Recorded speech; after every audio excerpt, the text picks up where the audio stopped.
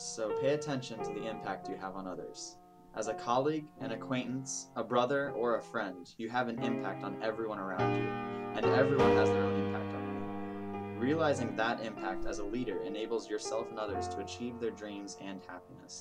Also, be an inquirer and venture into the unknown to gain new experiences, knowledge, and maturity. Always stay close to who you are, but adventure outside of your zone of comfort to develop into who you aspire to be.